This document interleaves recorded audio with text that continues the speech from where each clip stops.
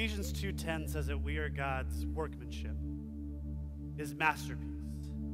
Now, I don't know about you, but when I get up in the morning and I look in the mirror, I don't really see a masterpiece. I mean, maybe a Picasso. But I want to be a masterpiece. I want to be everything that God created me to be. So I go to him in prayer, and I say, Dear Heavenly Father, do whatever it takes to mold me into the image of your Son. Make me your masterpiece. In Jesus' name I pray, amen. Hi, Whoa! Who are you? I'm God. No, you're not God. Yeah, I am. You said the prayer, and here I am. That's how it works. Okay, well, if you're God, then make it snow in here. I really don't think I want to make it snow in here. It would get kind of yucky. Yep, see? You're not God. What makes you say that? God wouldn't use the word yucky. Yes, I do. It's a Greek word. Oh.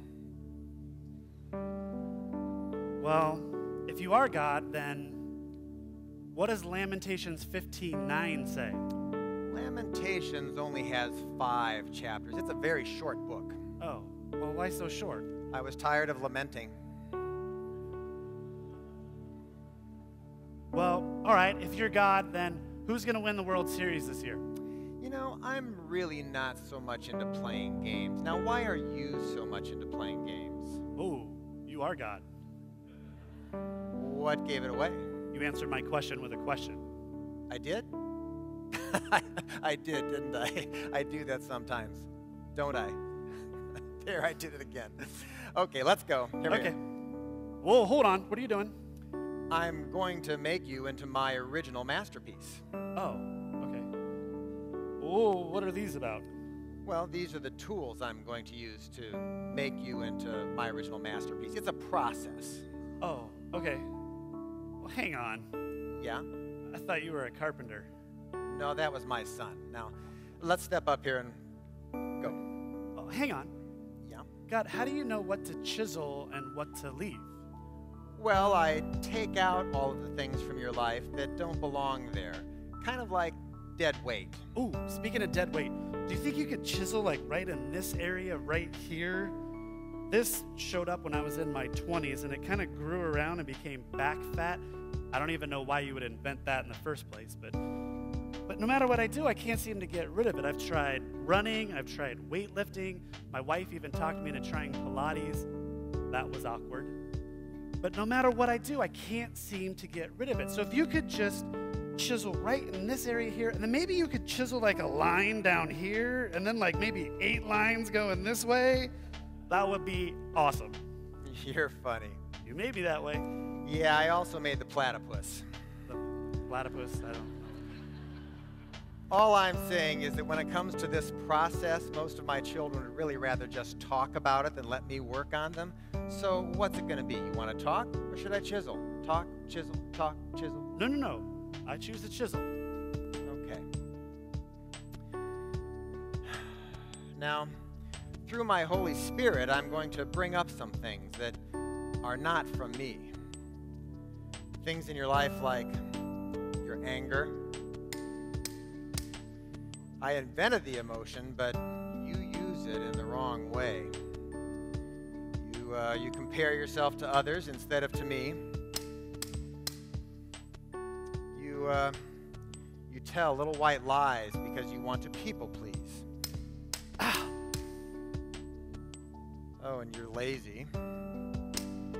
But you pretend to be really busy all of the time. And, you have a problem with lust. Whoa, hold on a second. I don't have a problem with lust. You don't have a problem with lust. Nope, I could do it anytime I want. Okay. Oh, okay, all right, hold on a second. All right, look, I gotta admit, I feel like you've been doing some really great work here, and, I think I'm starting to look pretty good. Well, okay, look in the mirror. Who do you see? I see me. Well, then I need to keep chiseling away because eventually what you and other people need to see is my son. Well, don't misunderstand me here. It's just that when I begin to look more like Jesus, the people in my life start to get really uncomfortable around me. I mean, even my church friends are all like, ooh, you think you're holier than thou, you know? I mean, I don't think I'm supposed to make people feel uncomfortable. So what you're saying is you'd rather play God in parts of your life than let me be God over your whole life. No, I didn't say that. That's what you meant. Yes, it is. It's so hard to talk to you. You know everything I'm thinking. Look, all I'm saying is that I think you've been doing some great work, and maybe we could just take a little break, a little time out. I will stay right here. See, that's just it. You never really stay right here. You're always either moving towards me or away from me. You know, what you're doing right now is very common. It's called controlling. So do you want to control parts of your life or let me chisel? Control, chisel, control, chisel? No, chisel. But can we chisel where I want to chisel? That's called control. Okay, all right.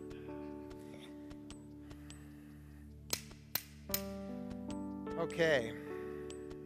This part right here, this secret sin that you keep running to when you're angry or tired or hurting or lonely. You think you're fooling everybody, but really it's just turning you into a whitewashed tomb. Are you ready for me to chisel this out of your life? Yeah. You see, this is a process. It's not a sprint, it's a marathon. It's really your whole life. You care so much about what other people think of you, but when you start to focus on how much I love you, that I forgive you, that I want to have a relationship with you, well, then what other people think of you really doesn't matter anymore. It's just a part of your life that needs to be chiseled off. But it hurts. Well, this hurts me more than it hurts you. Right. Okay, oh, look, I'm sorry. I don't think you understand this pain. Pardon me? You're asking me to sacrifice a lot, God. Oh, don't talk to me about sacrifice. I know about sacrifice. I sent my son to die on the cross for sin, for pain, but I did it for another reason, to give you freedom. Do you know what insanity is? Insanity is doing the same thing over and over again and expecting different results. Well, there are things in your life that you have been doing for years. These empty wells that have nothing to offer, and you keep going to them. It's insane. Let me chisel them out of your life. Let me produce character where you are so focused on your image. I was just thinking. Your thoughts are not my thoughts. But if we could just go another way. Your ways are not my ways. Oh, I can't. You can't what? Be good. I can't be good. That's your excuse. You can't be good. It's not an excuse. I can't. Oh, my child. In the beginning, I said it was good. I've made you good. Yeah, but What? nothing. What is it? You wouldn't understand. I, God of all the universe, wouldn't understand something one of my children has to say. Try me. It's just that God, I've let you down so much. Oh no, my child. You never held me up. I hold you up with my victorious, righteous right hand. Never forget that. In this relationship, I hold you up. And just know that even though you failed, I have recreated you in the image of my Son, if you will just let him in to do the work of changing you. Okay. Chisel away. But just be prepared for what you're going to find in there. Because I know who's inside.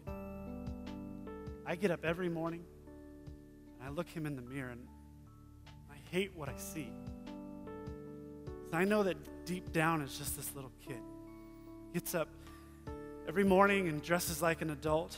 And I go out into the world and I try to be who I'm supposed to be, but I can't. I I can't be who everyone expects me to be. I can't be who I want to be, let alone who you've created me to be. So deep down, it's just this scared, stupid little kid that you chisel away. Just be prepared. You have listened to so many voices for too long that were not of me. You think you're junk, don't you? At night, when you lay your head down after you've done the dance to get the hug, you think you're junk. Well, listen to me. I don't take time to make junk. What can I do to show you that my love stretches as far as the east is from the west? What can I do to show you that my love for you has no end? I know. Reach into your back pocket. What? Reach into your back pocket. Why? You're arguing with me? Reach into your back pocket. God. Yes? I was just saying, God, I'll do that right now. You were just saying my name in vain. Look, it's just a name. It's just a saying. It is the name above all names. It is more than a name, more than a saying. I want to teach you something about my name. Reach into your back pocket.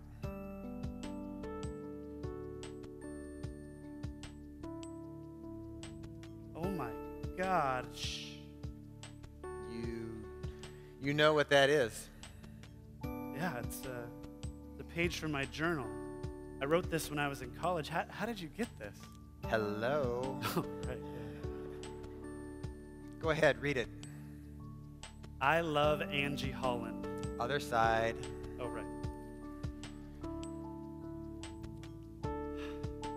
Dear God, did I hear you right today? Did I hear you say that you love me? Even though you and I both know that I've messed up so many times. Did I hear you say you want to use me? I feel so useless. If you'll take me, if you'll use me, God, I give you all that I am. Take me. I love you, God. I love you too. And I love you too much just to leave you where you're at. So this salvation that you hold, don't let it just be some sentimental gush or some head knowledge. I want it to work in every detail of your life. And when trouble comes or chaos happens, don't view it as prison. Look at it as a father disciplining his child. A father disciplines the one he loves. I know. It's just going to be really tough. It is going to be tough. But see, you've bought into the lie that everything was going to be easy once you turned your life over to me. There will be trouble in this world, but be of good cheer. I have overcome the world. I want you to do something for me. I want you to look out there, and I want you to say, I am God's original masterpiece. I am God's original masterpiece. No. Not the way that you see yourself or the way you fear others see you, but maybe for the first time in your life, the way that I see you, the way that I've created you, the way that I've recreated you in the image of my Son. I am God's original masterpiece. Yes, you are. And so are you. God doesn't make junk. You are an original masterpiece.